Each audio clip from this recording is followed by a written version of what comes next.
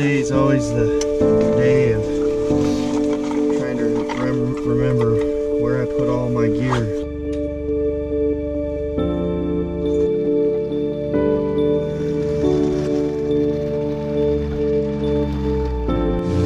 Down here, try to get in our set and wait for the sun to come up, but we'll see what happens.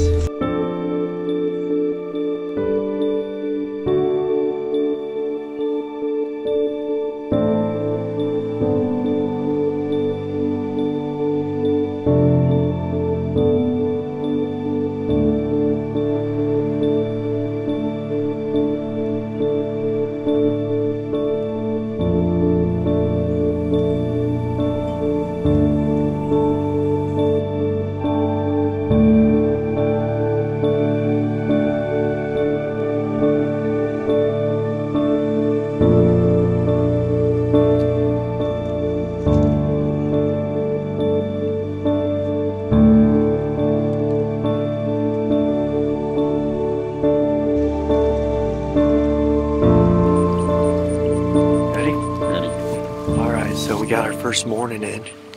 Saw about a 125 9 point this morning, just too young. I wasn't going to shoot a young deer, so we're back on the creek bottom here. We're going to go sit. They just dropped us off. We're going to sit the rest of the day. It's lunch, just after lunch, so 12:30, 1 o'clock. We're going to go sit in this tent blind, and you know, it's on a food plot. Bucks are starting to push does, so we're hoping for the best here in Kentucky.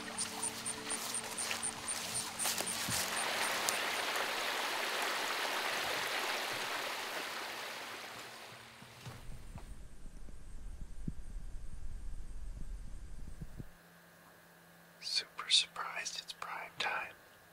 And no deer on this food plot yet, but there's still time.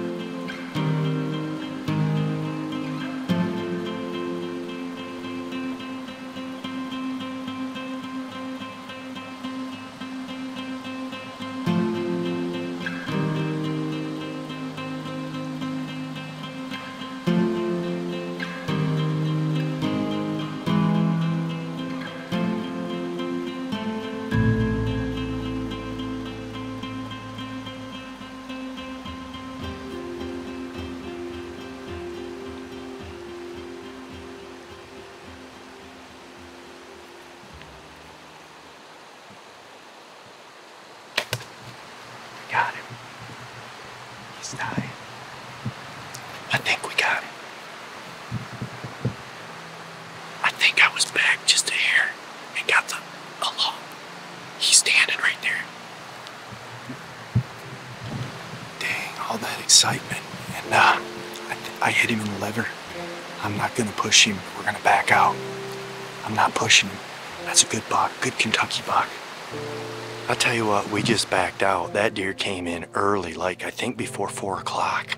And you saw it unfold, and the wind was going right to him, but the ozonics did its job, and he gave me a shot. But I thought it was perfect, but in the heat of the moment, I'm a hunter. I got excited. His angle wasn't perfect. I think he was slightly quarter to, and the arrow came out back, so I think it's more of a liver than a lung hit. When he went up the hill, I thought he was gonna fall down. He didn't. I watched him and watched him and watched him, and then he walked off.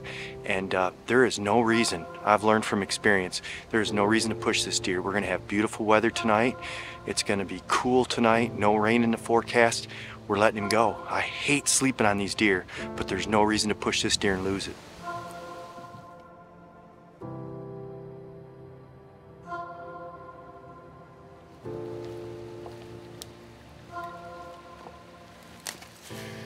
This is where he stood, and I tried to do a follow-up and shot under him.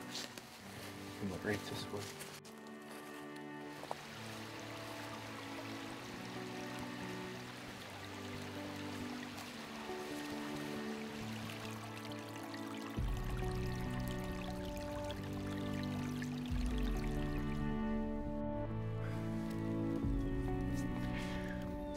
keeping it real on the experience here.